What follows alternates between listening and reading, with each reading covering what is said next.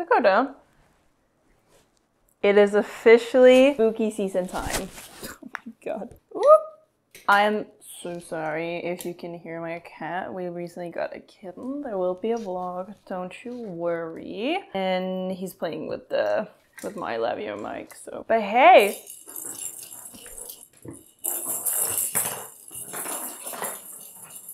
It is officially spooky season time, and we all know what that means. An October TBR. I've never actually properly done a TBR for my month just because I am very indecisive, but I feel like I picked some pretty good options. I'm also gonna be including the books I read in September just because I don't want this video to be too short, and I know it's only the 29th of September when I'm filming this, but whatever. And again, I'm so sorry if you hear the kitten. Starting off with my reading wrap up. I read 3 books in September and I'm pretty proud of that number. Is he gonna jump? Oh, he's gonna jump! Hi, baby! Here he is. He's such a cute little baby.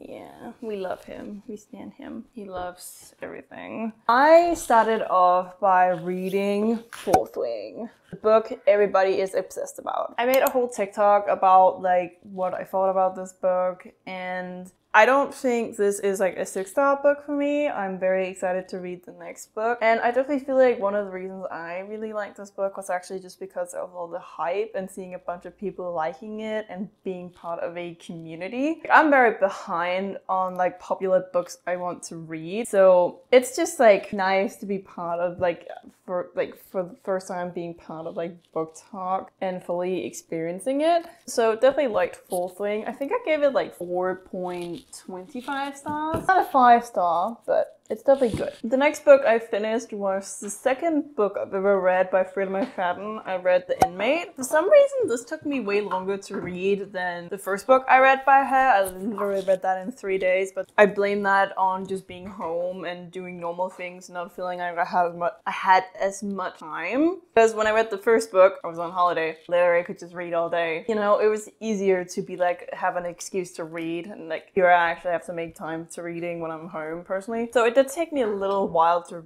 read the book, but it's not a bad book. Plot twist was really good. I don't know, what is The Inmate even about? It was like about this woman who, when she was like younger, she was like, her boyfriend like almost killed her, and like we're jumping back and forth between timelines, like 10 years ago to now, 10 years ago, like stuff like that. I really stand by this. I feel like Frida McFadden's books are just amazing to read if you want to get into thriller books and if you want something that's fast-paced and really easy to read, and the way she writes is super duper easy. Like I could easily binge her books, no problem at all. And then I finished this book last night actually, and I do not know how to feel about it. Boy Parts. I might make a whole TikTok about this book. I read Boy Parts. I finished it last night. I actually finished it on my Kindle. I was really excited about this book, and I don't know, I haven't rated it yet because I don't know how to feel about it. Because the main character, she is so unlikable and you just dislike her so much. But in some ways, like, I understand it, like, I kind of get it, but, like, I feel like there's no reason for her to be so, like, mean to everybody. I didn't like her at all. I guess I had higher hopes for this book, and it kind of really...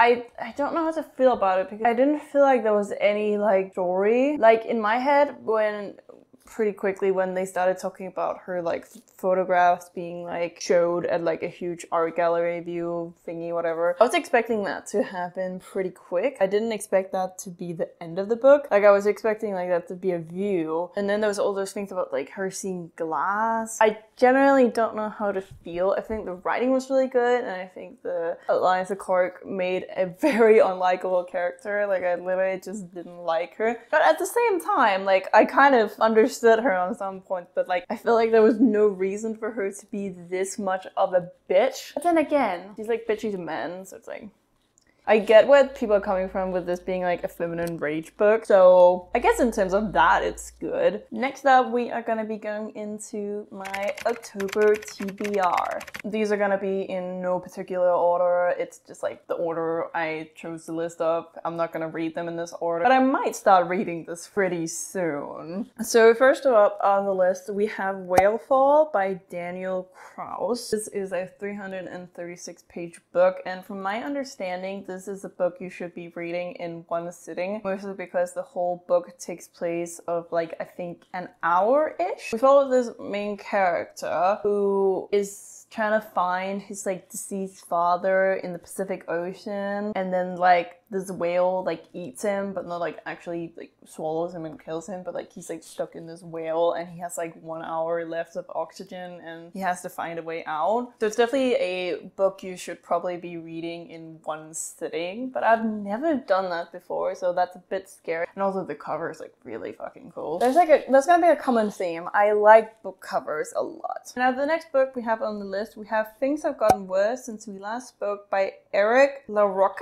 I think so. It is quite a short book, and I'm gonna be completely honest, I'm actually unsure what this book is about. Obviously, we are running with the theme that I love the book cover. We have that in common. It's a really interesting cover. I think all of his covers are beautiful and really cool, really interesting, and I really like that it's only 100 pages. So this is also another book that's probably best to read in one sitting. It's probably gonna take me like 2 hours to read because I read like roughly 50 pages an hour. Like, I don't understand fully what this book is about. Okay, so from my understanding, it's like, I love the lens pad.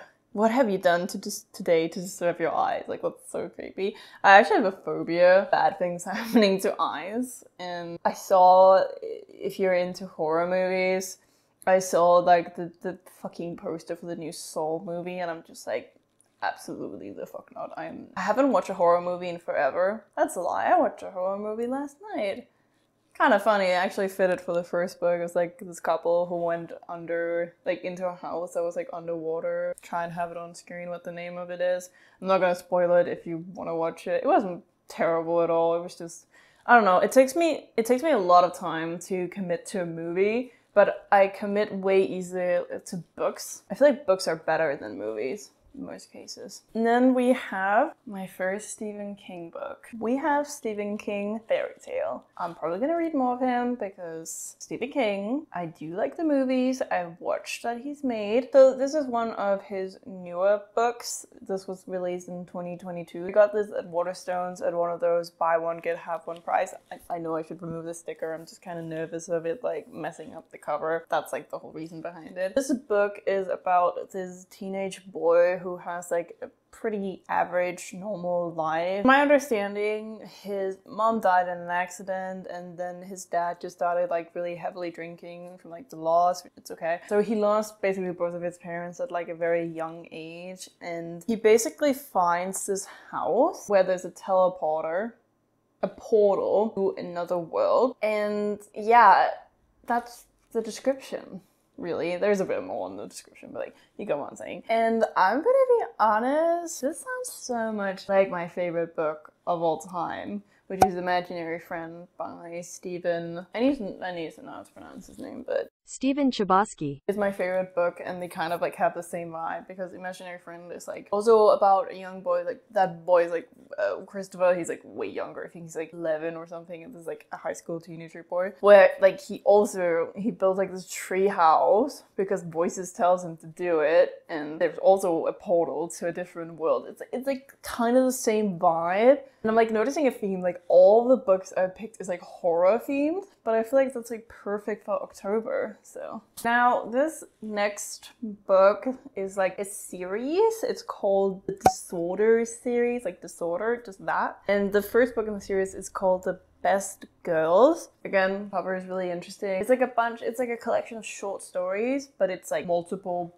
books and you can only get them digitally. So they're all on my Kindle, obviously. This is obviously a horror book and it's only 20 pages long. So I'm gonna be trying to see if I can read all of the books in like a month because I feel like that makes the most sense. I'm a little bit confused on how it can be slow paced and only be 20 pages long. Like, and it's all written by different authors. There's also that, like all the covers like kind of the same vibes, like looks like ink splatter. And this is like a short story series of 8 books where the longest one is like 57 pages and the first one's 20 pages. So I downloaded the first 3 books just kind of to see like, is this something I should read? From my understanding, the first book, I'm just gonna read off my phone, is a book about this young girl who lives in like a very traditional family in Seoul. She's basically just been told that the only way a house can run is like from a boy. Like the way she gets any approval is like doing a bunch of sacrifice, and like she wants to be the one who carries the family. She doesn't want to like marry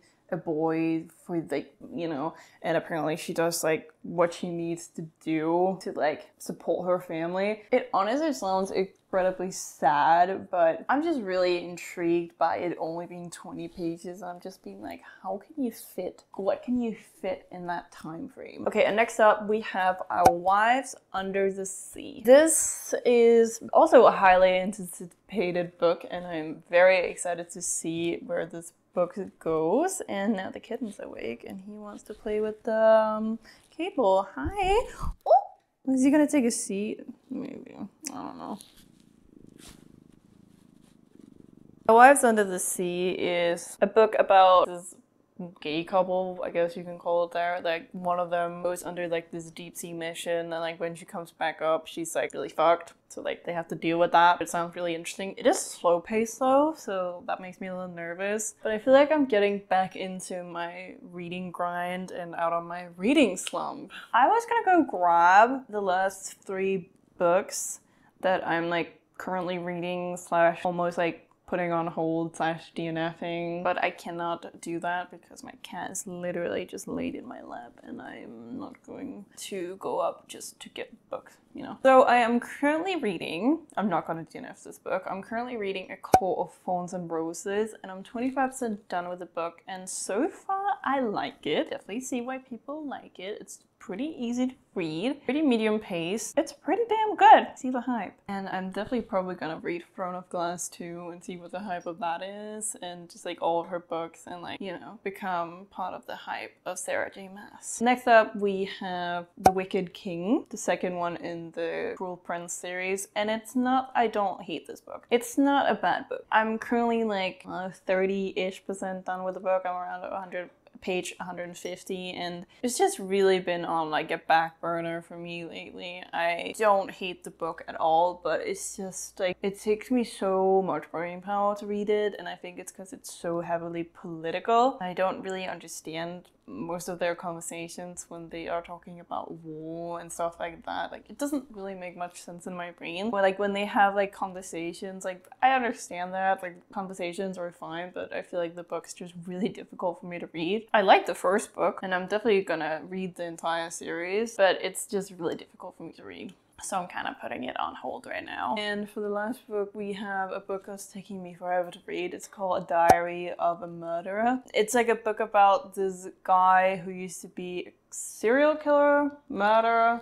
Like he never got caught. He's like from Korea. And we like follow him like writing a bunch of diary entries because he just got like Alzheimer's, or he's like forgetting and thinks like his daughter's new boyfriend is gonna like murder her, but like he keeps forgetting, and then like the story kind of ends and then it goes into like a different story, and now it's like on like a really sad story, and every time I just read a little bit I get so upset. So it's not like it's a bad book, but it's just like it's like it hurts my soul when I start reading just like 5 lines. I'm like, no, I can't do it. So I want to DNF it, but it's like I'm so close to finishing. I'm like under 100 pages, but it's like, ugh, can't do it. Anyways, that's gonna be it for today's video, guys. I really hope you enjoyed that video. If you did, maybe you wanna like the video, comment down below what you thought of the video, or subscribe to my channel if you want to look at more book content, vlogs, anything really I feel like posting. You can also follow me me on TikTok, Instagram,